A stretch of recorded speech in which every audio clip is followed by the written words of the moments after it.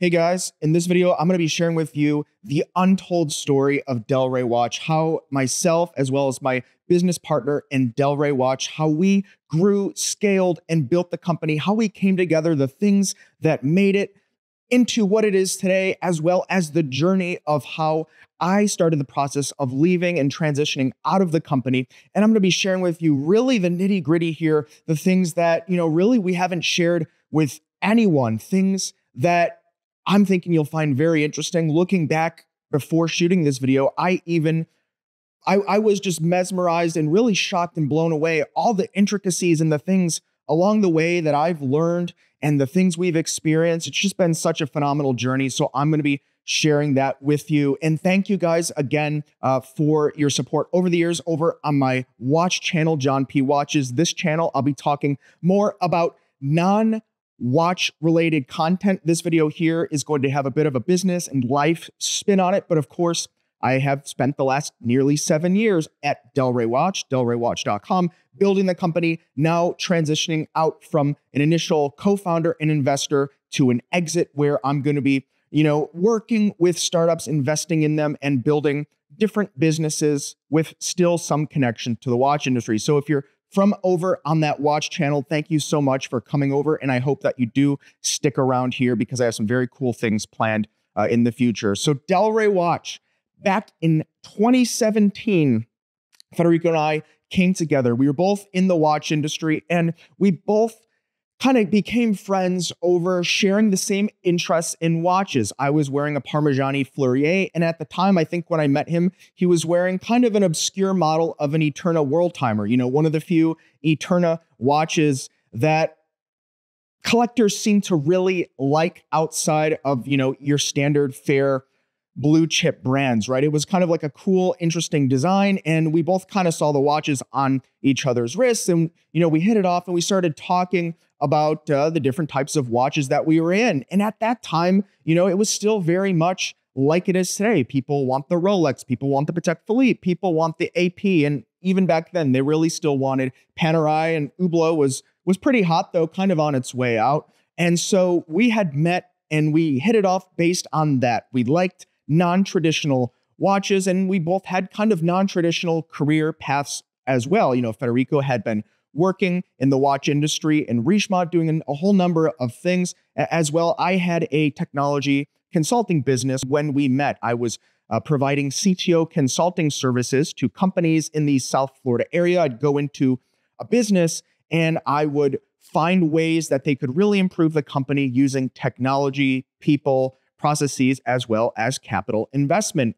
And that's where we came together. But we kind of came together around this. So we had some mutual friends and acquaintances. At the time, watches was a very close-knit community where, people all kind of knew each other. Today, there's so many more people involved. But at the time, people all really knew each other. And so we kind of formed this camaraderie and this friendship. And moving forward, Federico had his channel at the time, and I hadn't quite had, much of an online presence. I was, I'm not the most, outgoing person when it comes to putting my life online, and the online community really hadn't grown into what it is today. And so, he had his YouTube channel, and as well as the watch industry knowledge, at least in the inner workings of the sales and kind of how the distribution works. And I had this business and technology and the processes, and we put it together one day. We were kind of coming up with an idea, what could we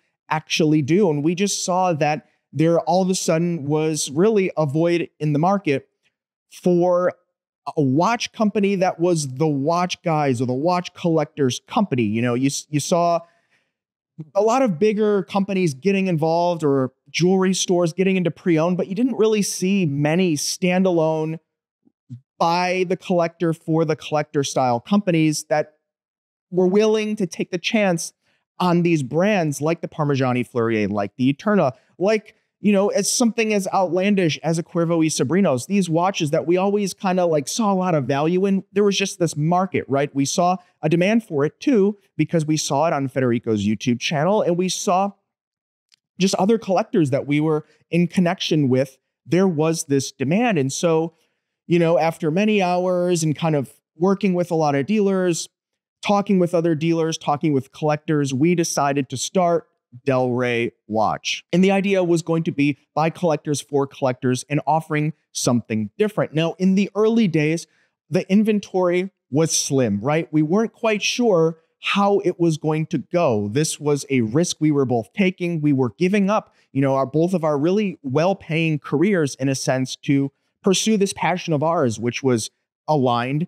And that passion was watches, luxury watches that were not your run-of-the-mill, everyone has them on their wrist, more bang for buck value watches. That was our focus. That was our goal. And the goal was to keep a low overhead and keep doing that thing because that was a company that we always wanted. And we heard it over and over and over again from collectors. Hey, I wish there was a company that did this. And we agreed, so we did it. From the slim inventory, at the initial days, we were working with some very small dealers that had no online presence. And so I recommend people out there in the world, maybe not in the watch industry any longer because things have certainly changed. But when you start a business and it's the early days, it really pays to be scrappy. You got to make it happen. You got to figure things out, right? At the time, neither he nor I had started a watch company. This was the first time. And the work hadn't really been done out there. There hadn't been a proven model. We had to figure it out. People weren't selling on YouTube. This is something we had to pioneer. We had to figure this out. And so we worked with some small dealers and we brought in some of their inventory and we gave that inventory exposure. And sure enough, over time, we started showing the watches, talking about the watches, and people seemed to really enjoy it. Things picked up. People were buying the watches. They were selling the watches to us. In the earliest days, and I'm almost ashamed to admit it, but this is something you learn through trial and error. It's certainly not what goes on today, but we even took a couple of cashier checks in the mail because we wanted to succeed. And we're like, hey, this is how we're going to grow a business. We have to do what we have to do. We also, at least myself, I put up the bulk of my collection, right? The watch collection that I had amassed over a course of 7-8 years, I put up right on the site. I was willing to take that risk and let go of my possessions because I really believed in the mission of the company. I knew we could do it. I saw the traction and I put up my inventory. My entire inventory was that I had in my personal collection was put up on the site in the earliest days. And in fact, I actually have right here, I have a watch that was one of the earliest watches. I wore this Zenith El Primero hand wind in the earliest days of Delray Watch.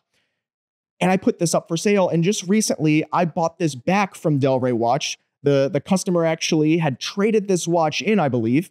And I bought the watch and it was even sized perfectly for my wrist. And it was just kind of a full circle thing, really, where it's like, hey, this is where I started. Get this back in the collection. And I just think that's awesome.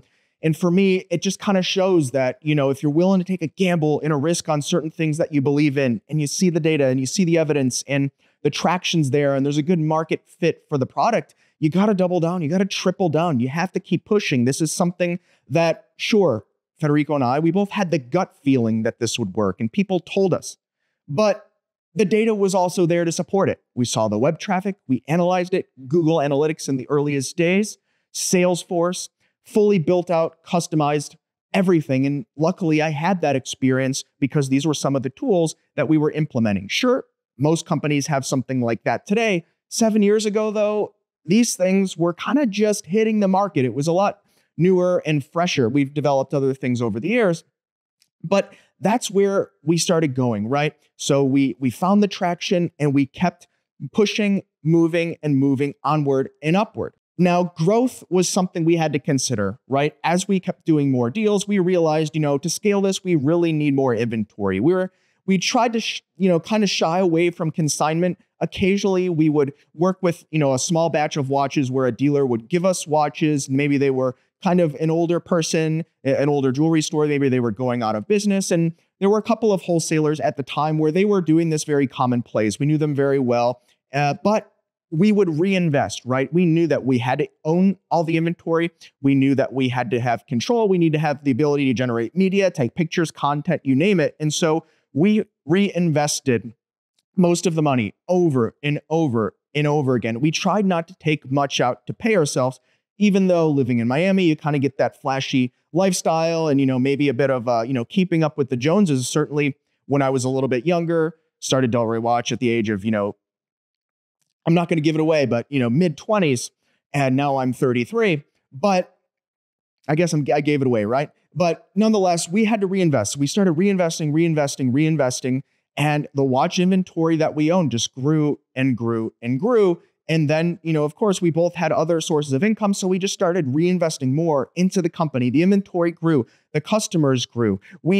Every single deal we treated as our last because, and this is something Federico really stressed, and I agreed with him, but he was in the watch industry, even starting working in retail, and he truly believed, and I agree with him. And to this day, Delray Watch is a testament to that. Every single watch deal needs to be treated as your last. This is a handshake industry, a trust industry. You can't be running around out there not caring. You have one bad deal. Oh, okay, maybe there was a mistake. 2 bad deals, you're done.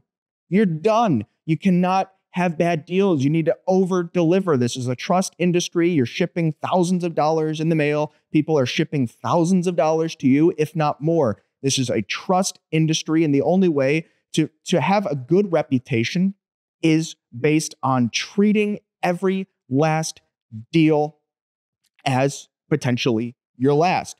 So we kept doing that, reinvesting. We brought in a watch service department, of course. We met Hans. We knew Hans, awesome guy, funny, hilarious. We had a blast with him. I remember when we went to Hans and we told Hans our idea, he wasn't totally sold on us. Hans, if you're watching, I know you'll agree, but he wasn't totally sold that we were going to do this. He just didn't get it, right?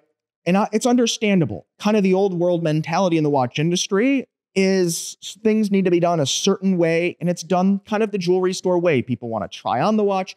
There was kind of, the industry was changing as well to where it was going online, and there was a lot of unserved people that maybe don't live by a boutique. Maybe they live in a non-major city where it's a big hassle for them to go try on watches. I don't think people really realize that enough. But we brought Hans Strudel, he's Austrian, and I don't know, it was kind of like a silly idea I came up with. I'm like, we really need Hans. We need to have him on our team. We need to have a really great watchmaker, Swiss classically trained with all this experience, running the service departments at Zenith and Breitling and everywhere else he was. So we're like, this guy is basically retired.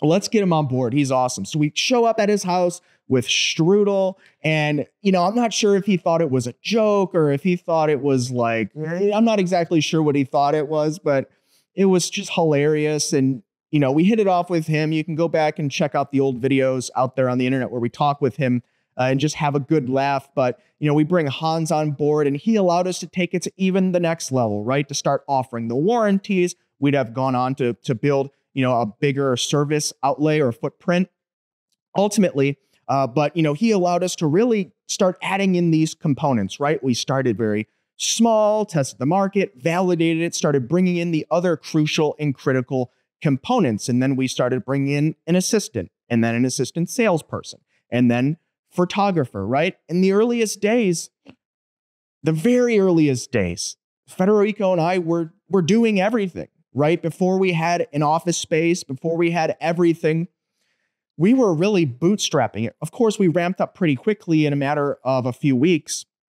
And I thank, all of you out there that have been with us through the years, supporting us and helping us and motivating us, keeping us kind of prodding along. And, a lot of the older guys out there who maybe had gone through something similar, and even those that are not, just kind of appreciated what we do, and we appreciated them. I remember picking up the phone and just talking with people just about things. They just wanted to call in and talk. And, I wanted to know everything the customer wanted. I wanted to know everything the customer wanted us to deliver, to provide. And I would pick up the phone and talk to people at any time about anything. I had people calling in, talking about economics and, Adam Smith and the invisible hand and all this kind of a thing. It was just awesome. So we started putting in all of these different pieces.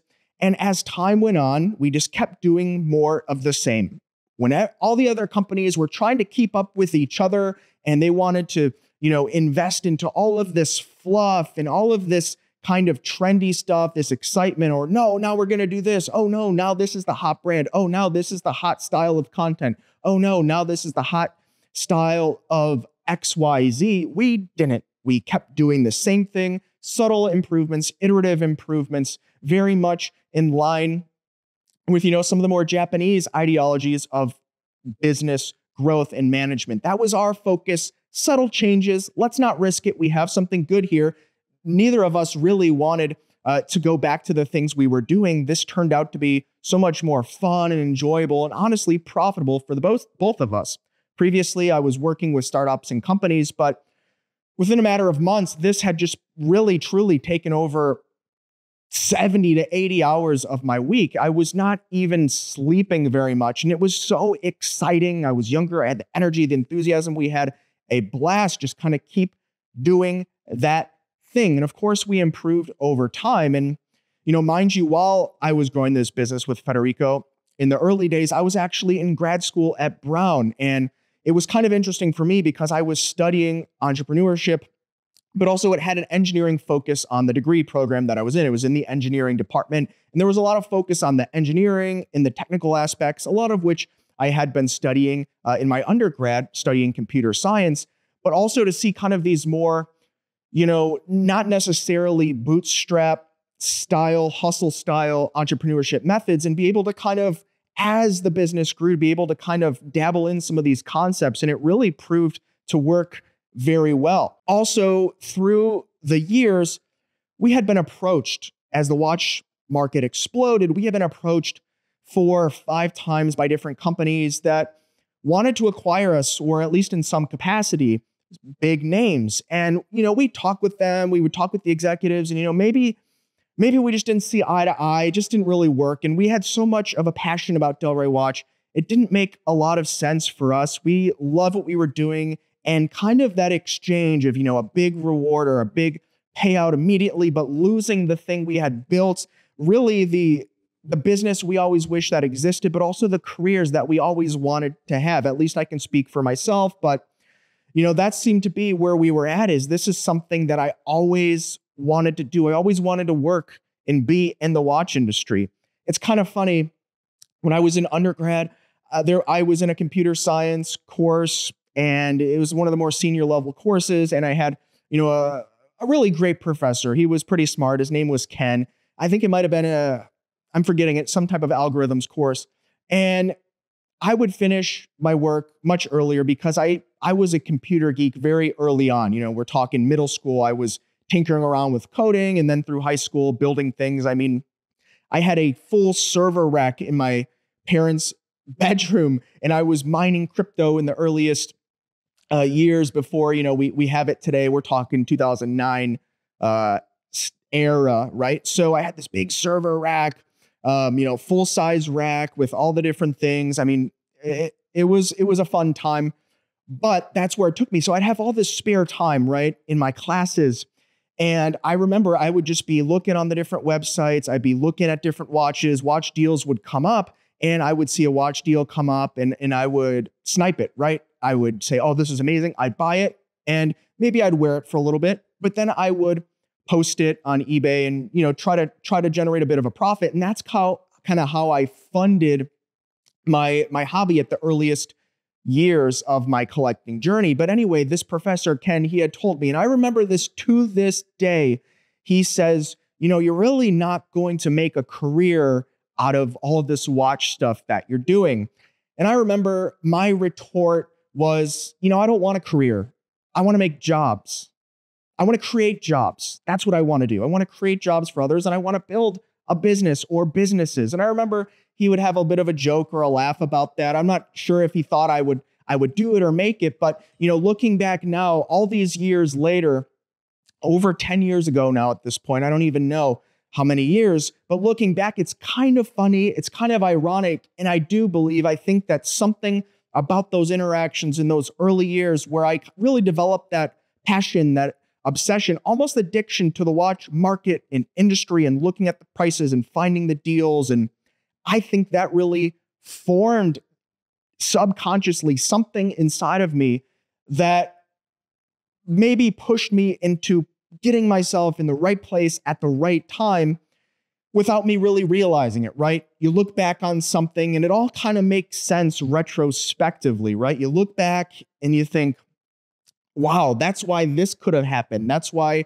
kind of these things aligned. And you kind of follow that series of events to where you are today, now having left, what was one of the best experiences of my life, building Delray Watch and having that passion of enjoying all the watches and building a watch company. Just, you see all the steps along the way, and it gives me goosebumps. It gives me chills if you can't see them, just thinking about kind of that trajectory. And as time went on, we grew the operation. We brought in additional people. We moved into a much larger space. We invested in more equipment, more types of specialty equipment, more safes, more vaults, just additional things. Really, we were experiencing the growing pains of a company, but it wasn't painful. It was enjoyable. I had no problem giving up any type of short-term pleasure for the long-term gain. I believed in it, and the writing was on the wall. This is going to work. So we reinvested, kept growing, kept adjusting, kept building, bringing on more people, doing more of the same, but more additional, a little bit better over time, right? To some things, people can look back, say overnight success. But for us, me looking back, I can see every single thing we did along the way. And I'll have additional videos on this channel where I'll talk more about some of the tools, some of the business concepts that were involved, and a little bit even more in depth here. But this is really giving you an overview of my trajectory with the business. So as time went on, Delray Watch had really taken a mind of its own. It really had grown out, and a lot of my responsibility had been shifted to other people. A lot of things that I was doing had been shifted to CPAs, to accountants, to specialists that really took us to the next level. Sure, I'd still be involved and I'd jump in, but at a certain point, everyone was just so good. And I think that's something to focus on. I think it's a really great strategy, something I've done the last 7 years. Find someone that's even better than you at the thing and put them in the chair. You still know enough to be dangerous, but if you find the people that specialize and are really great at what they do, whether it's finance or the technology or the different companies that we worked with, put people in those places and they'll even fine tune it, refine it, tune it a little bit here, a little change, a little there, a little this, a little that, take you to the next level. And that's what happened with Delray Watch. So as time went on, I had a lot less responsibility, which meant I had a lot more free time to work on things. And I would work on things at Delray Watch. We implemented a bunch of different technology systems and automations, but some of these things we found to be a little bit cumbersome on the team. And I would start spending a little bit more of my time investing in other companies, startups, other businesses. I just found, including in the watch industry, and try to find overlap between companies, partnerships, and a lot of my time towards the last end of the year and a half of my time at Delray Watch had been shifting kind of more into those types of strategic type things, whereas everyone else in the company was really growing it, generating media, and pushing it forward from the inside. And I was looking for strategic opportunities. And that brings us into a strategic opportunity that came up with a group inside the luxury watch and jewelry industry. Then conversations had been going on for just so long. And through these conversations, Delray Watch continued to skyrocket. All of a sudden, we really hit kind of this breaking point where we really started picking up and taking off, and we just kind of hit exit velocity, I'd like to call it. And that's kind of ironically what had happened in the discussions with them. This partner really just wanted to put in a bunch of capital and just have a tiny piece of it for themselves, but they truly believed in it, and they had a lot of inventory that they wanted to expose to the market. And so that's where it takes us today.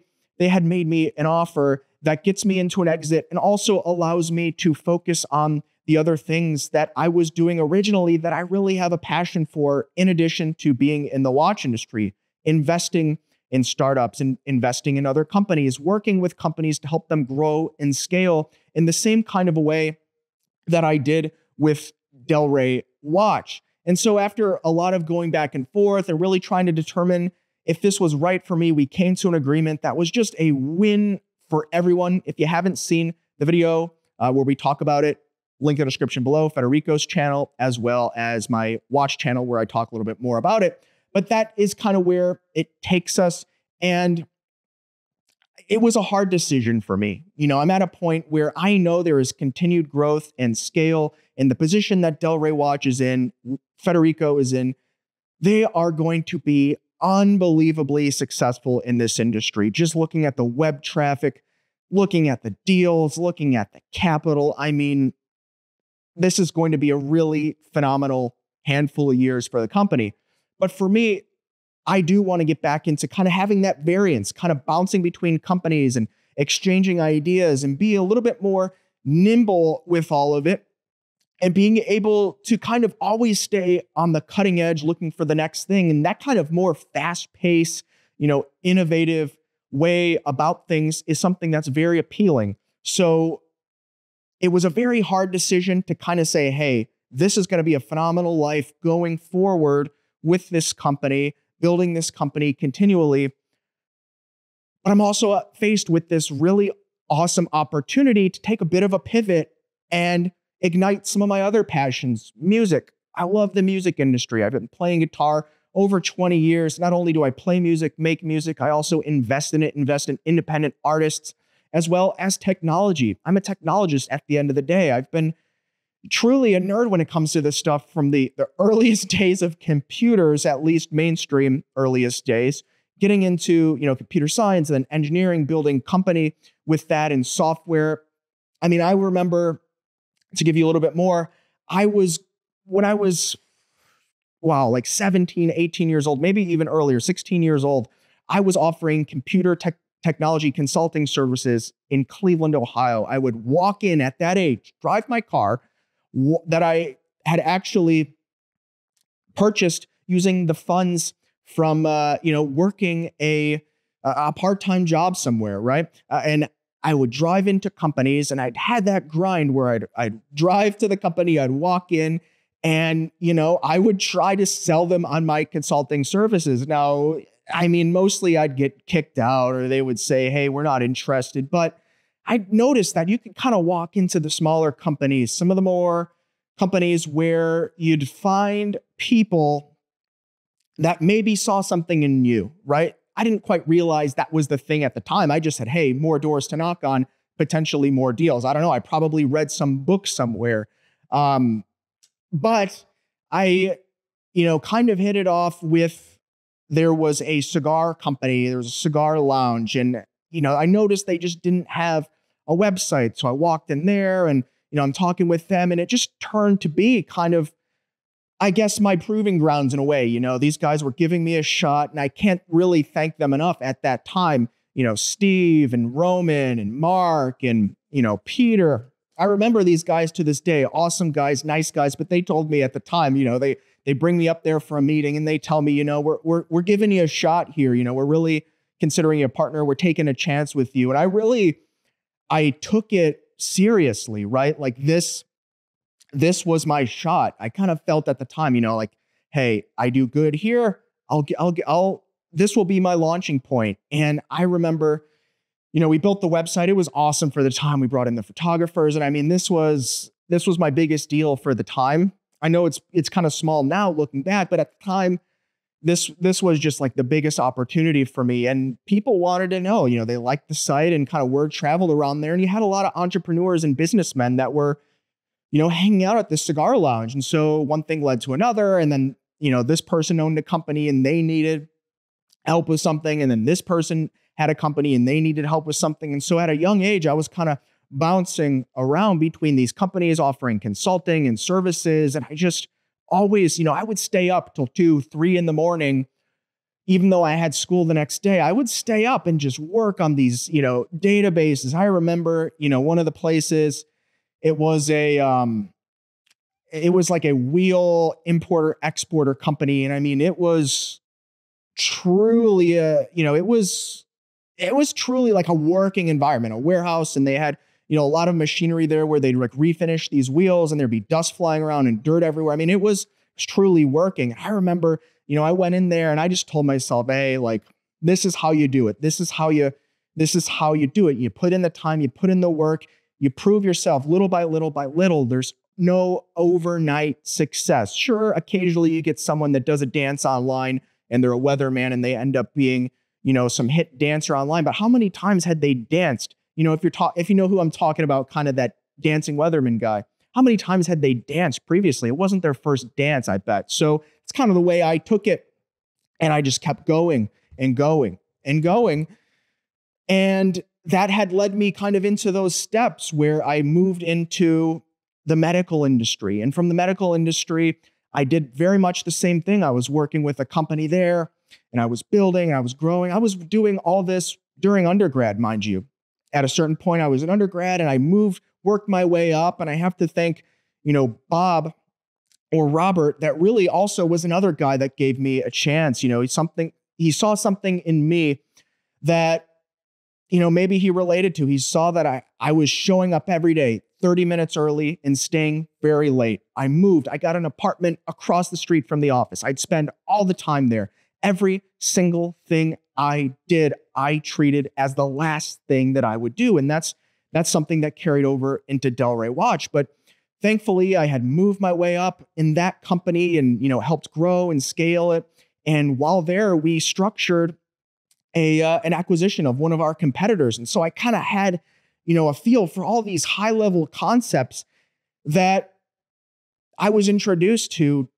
I think, well, of course, these were really generous, nice people for giving me the exposure and allowing me to move up quickly and giving me these opportunities. But also, I played my end of the bargain. I offered things that would help them. And a lot of guessing, right? Is this going to work? Is that going to work? If not, move on to the next thing. And so from there, I just had all this exposure. I grew up and, at a certain point, this person that had owned the majority of the company, they wanted to pretty much just spend more time relaxing. They had been into their late or mid to late 70s. And, they love working as well. They had a similar kind of background as me, but they made me in charge of this company. Now, it wasn't a massive company. I think at the largest, maybe it had 15, 20 employees. And then we kind of consolidated as time went on. And that kind of medical industry, medical consulting and technologies kind of consolidated. But from there, I just pushed on. I kept doing a lot of the things. And even there, I remember people would say, oh, why are you spending money on these watches? And for me, the watches, it wasn't about the luxuries symbol or the status kind of a thing. It was just a hobby and a passion. It was almost, it's indescribable, but it was just something that I knew I had this calling for. And it was kind of always an undertone through those earliest times in my career history. And the fact that I could kind of pivot later in life, after I had moved down to Miami, a real estate technology company had brought me down to Miami to be their CTO, and I had served there, and that introduced me to even more concepts and things at a much larger scale. They had many more employees. It was much bigger, but it allowed me to kind of have even more interactions, but also at that executive level. And I was at the time, 25. And so I do have to thank, Oliver Seidler as well for really taking, a gamble on me and trusting me and believing me as well, because I learned so much from him. And, I really can't thank him enough either to have given me the opportunity at such a young age to be kind of exposed to some of these concepts and have access to the different entrepreneurial networks, including EO, that I had become, a member and really enjoyed being part of as well, to just be exposed to all these entrepreneurs and learn even more that I could add to my journey that would become Delray Watch and the other consulting and businesses that I would do and will do in the future. So that takes us into today, where it's a very sad but exciting moment that I'm leaving Delray Watch as one of the owners and co-founders and original investor. It's very sad, but it's also exciting because I like to do new things. I always like to keep learning. It's a passion of mine. Keep learning, lifelong learning, always improving, continue to focus on building myself, become resilient, because I do believe, even with watches, setting watches aside, I believe that knowledge is the only thing that cannot be taken from you. If you learn something, it can't be taken from you. Okay, maybe you get dementia, but do you know it's been taken from you? You get the idea. So that's where I'm going, getting back into the different business endeavors I've been working on. investing in those industries, and also posting here on this channel. So if you're at the end of this video and you found this interesting, please don't forget to like and subscribe. I really appreciate it. And I hope that you stick with me through this additional content that I'm going to be posting here, different interviews with pretty cool people, maybe some musicians and some other investments and some startups that I'm working with and have invested in, some cool projects in the future, including also in the watch industry. And I'm sure I'll still be around the Delray Watch sphere, working with things, Federico and the rest of the team on other cool projects in the future. Thanks, guys, for being with me once again through all the years. I look forward to many more, and we'll see you next time.